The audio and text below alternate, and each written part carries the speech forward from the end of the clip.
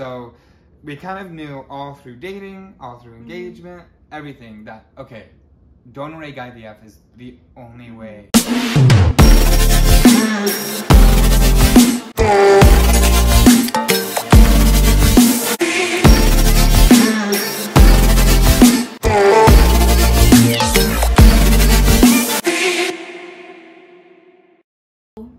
With infertility, you don't know how long it's going to take.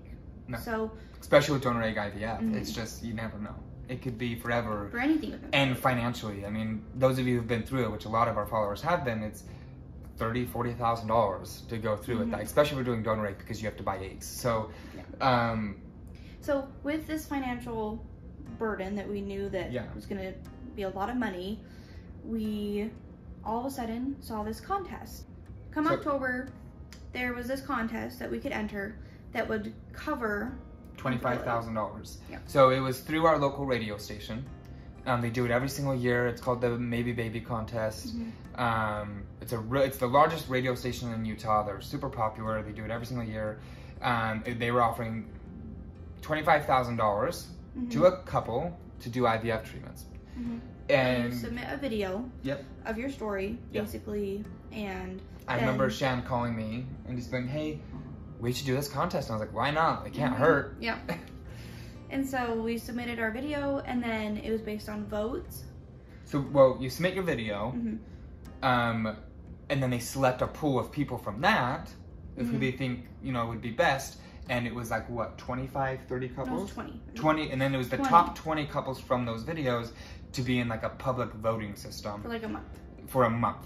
It was literally a month long. It was so long. It was so stressful because every day you could have one vote. So we were asking people to vote. Each email address could have one vote. So we were asking everyone to vote, reminding people every single day to vote. Yeah. This was huge. Putting it on social media, putting it on every single day. We had a Facebook group of just a community of people to go vote for us every single day, telling people to create multiple different emails.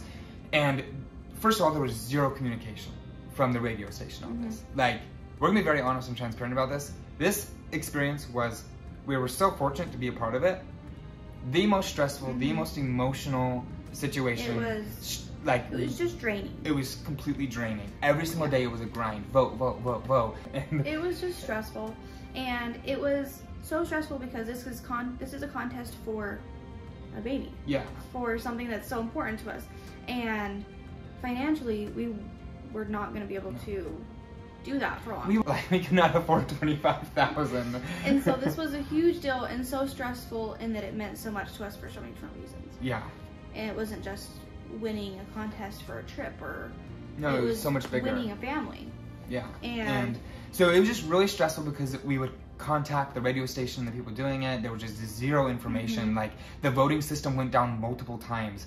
And a lot of our people were on the times that it was breaking down. So we lost so many votes.